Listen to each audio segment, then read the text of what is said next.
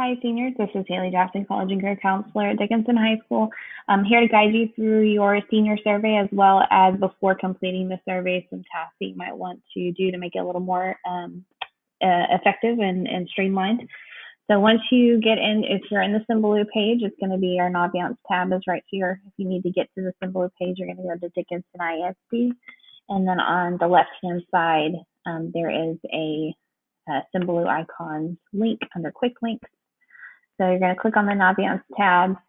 We're going to have to put in our zip code 77539 and then choose our high school.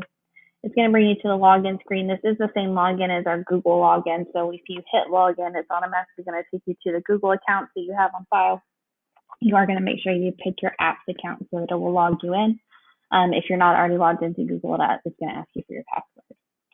Okay, once you're in Naviance, there's a few maintenance things we want to do first. We want to clean up our college application list.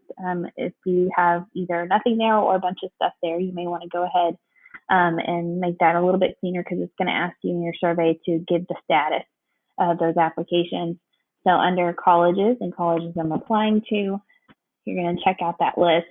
And maybe there's some things on that list that you had no intention. You don't want to have to answer a bunch of questions about them. You can go ahead and choose those schools and remove them from your list. Okay, so then you're kind of left with the ones that you want to actually update your status on. So hopefully the ones that you actually applied to and the results of those applications. Okay, so the first cleanup piece is to clean up the colleges that you're applying to. The next is the scholarships that you might have put in your list. So under colleges, again, under scholarships and money, you're going to go to scholarship applications. So you might have quite a few in your list, and so you want to make sure that you clean those up so that you're only answering based on scholarships that you've actually applied for, and that you're giving us the status of those applications, whether you were awarded or whether you were not awarded. Okay, so I'm going to leave just one in the list. I'll leave this one and remove the rest. Okay, it's going to ask me, am I sure? I am. Okay, that way that I'm only updating this one. While you're here, if you want to add some outside scholarships to your list so that you don't have to do it in the survey itself, then you are more than welcome to do that here instead, and then you just have to check mark whenever you're in the scholarship itself or in the survey itself. Okay. So those are two little maintenance things you might want to do before you start the survey. Once those are done, if you go back to the home screen, on the left-hand side under important to-dos and tasks, also under what's new, you're going to have the 2020 high school graduation survey task. You're going to click right here on Take This Survey. So once you're in the survey, it's going to ask you several questions, and we'll walk through the questions quickly so you know how to answer them. So the first one's, are you a first generation college student? So the definition is neither parent has earned a 4-year bachelor's degree. If either of your parent has, then you're going to say no. The next one is what your plans are after high school. So on this piece, it's going to be whatever your immediate plan after high school is. So if your plan is to eventually go to a 4-year college, but you're going to start at a 2-year community college, then choose that option as your plans after high school. So whatever you're going to be doing in the fall. If you are joining the military, number 3 is going to ask you what branch you're planning on joining. You do not have to answer it unless that answer to number 2 is military. On number 4, it's going to ask you to update your college applications. So we cleaned up our list. So now I just have those 2 colleges there. So I do want to update the status. I've been accepted to Texas A&M, but I'm going to be attending Texas Tech. So I'm going to say attending as well as send a final transcript to Texas Tech. So notice that if I try to say that I'm attending more than one school, it's going to default and will let me choose one. I can choose to send a final transcript to multiple schools. However, I don't want to send to anybody that I'm not planning on attending.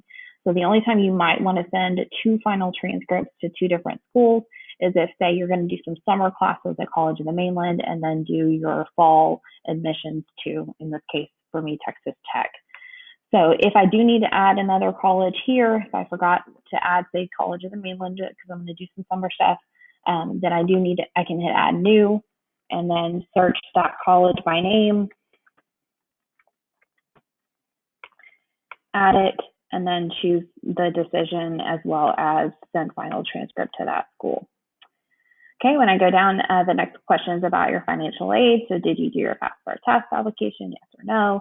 If you did not do it, this is only if you did not do one of those two applications for financial aid. Why did you not do those applications? And then under listing scholarships, it is going to, again, we cleaned up that list of scholarships. So it is going to ask you to give the update of those. So did you get awarded the amount? In this case, I already said I was awarded the 500. And then if you have any other in your list, what is the status? So maybe you weren't awarded it, but you applied, then this is going to be blank and you're going to say not awarded, or maybe you never applied to that one. So you'll say both. So once you have updated all of those pieces and answered all of those questions, the two options you have are to save and come back, or to go ahead and submit your application. So at the bottom, if everything's good, then it's going to make those bright green, and then you'll be able to either say save and come back or save and finish. If you do need to add a scholarship, you do have that option as well. So if you forgot to add one, all the scholarships in this list are the ones that are posted in Naviance. So if you wanted to choose one of those scholarships as an option, because you were either applied or were awarded one of those, then you have that option there. If you were awarded one of the locals, those are not listed, so you would have to write those in. So in this case, if you were awarded the Cornerstone Foundation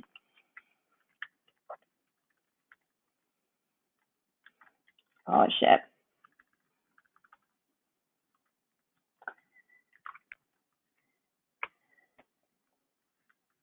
then you can choose to put a totally different scholarship in that list, and hit add, and it will add it as well. Okay, so I'm gonna hit save and come back. It's gonna save my progress, because then maybe I want to come back later, or maybe I'm waiting on a scholarship and I'm gonna know before the survey closes on the 31st of May. You can hit save and come back, or you can say save and finish so that your task for checkout is done. So that it is going to make it done is to hit that save and finish button so that it records that task is complete. So if you have any questions, please email me. My email is hjackson@dickinsonisd.org. You can also call my office number. I may not be able to answer, but please leave a message.